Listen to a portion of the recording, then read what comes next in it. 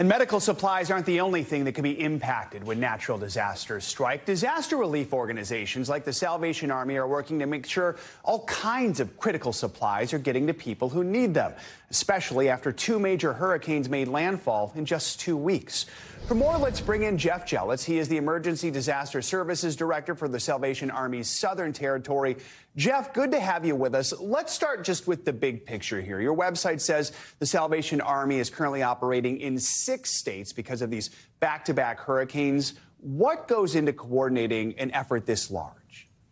Well, it's a major operation right now. We would call it a historic operation. The Salvation Army has already served over 360,000 meals across impacted states from Florida all the way up into Tennessee. That obviously includes North Carolina, where we have a major relief operation. It means mobilizing people, equipment, supplies to provide things like hot meals, emergency relief supplies like cleaning materials, infant supplies, and it means putting a lot of people on the ground who can do those service delivery efforts. You mentioned some of the ways you're helping people there in Florida who are impacted by Milton. What are the greatest needs right now beyond some of the things you just mentioned there?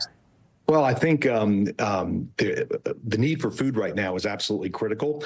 For us, yesterday was our first day in the field actually providing meals. We need to ramp up that capacity in a significant way. We want to make sure that people have a good, wholesome meal. Drinks, obviously, it's hot. The lack of power means people can't cook at home.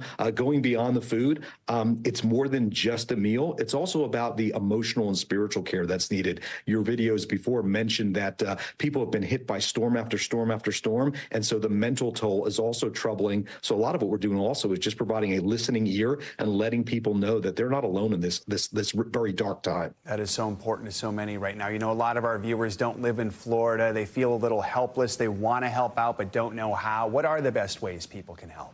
It's easy to help. The best way to help is to make a cash contribution to the charity of your choice. If that charity happens to be the Salvation Army, go to helpsalvationarmy.org or dial 1-800-SAL-ARMY. We will put every dollar that is given to work, either responding to Hurricane Helene or Hurricane Milton relief efforts. And let's talk more about Helene. The Salvation Army has been helping out in Appalachia since Helene moved through.